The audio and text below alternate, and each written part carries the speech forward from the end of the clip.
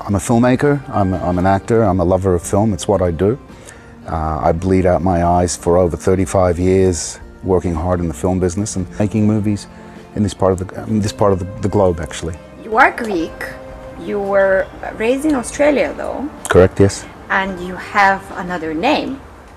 That is correct. Eleas Mandylor. No, what it's is not. your name? It's not even close, is it? Eleas Theodosopoulos is the birth-given name. Okay. And being somebody who is called Stanislava Ivancheva, I understand why you changed that to be more. You would have had a good time growing up in Melbourne, Australia, in the '70s, early '70s. It was rough, but yeah, you get the name thing. Yeah. But both you and your brother changed it to the same surname. My brother first. When I got to Los Angeles a few years after Costas, I booked a job, and they asked me on the spot, "What do you want your name to be?" And they said it's going to be there forever. And I had a minute to make a decision. It's something I actually never thought of.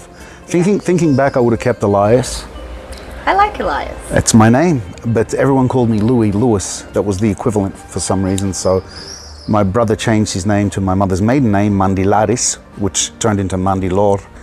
And on the spur of the moment, I said, you know, he's my brother. I like the name, so I'm Mandylor as well. Yeah. So that's how